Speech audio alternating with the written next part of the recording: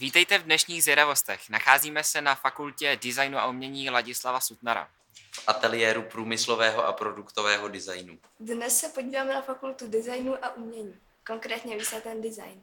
Co je to design? To je složitější vysvětlit. Je to v podstatě návrh tvarování výrobku. A ten návrh sjednocuje funkčnost a vzhled. Počkej, neřekla jsi jakého výrobku? Jakého chceš, toustovače a ledničky? Židle? Třeba. Ty brďo.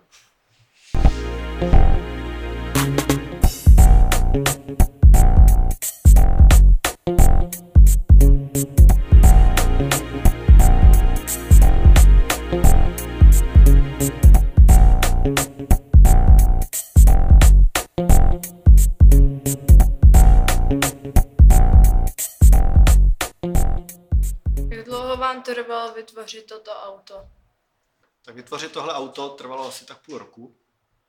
Od prvních skic až po dokončení vlastně tady té makety, kterou jsme poprvé vystavili na Design bloku 2017. Co se tady dá studovat kromě designu?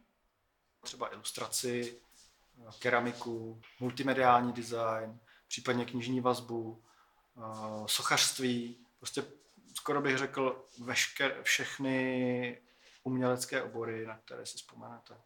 Jak dlouho trvá vystudovat tuto školu? Studium na této škole tak je rozděleno na dva typy studia. Je to bakalářské studium, které trvá 3 roky, a pak je to navazující magisterské studium, které také trvá 3 roky. Má šanci se dostat student neumělecké střední školy na tuhle školu? Já myslím, že má šanci velikou, protože velké procento uchazečů o studium na této fakultě tak právě nepochází z výtvarných uměleckých škol. Jsou to z gymnázií, dokonce někteří z nich nemají ani průpravu výtvarnou, třeba z lidových škol umění.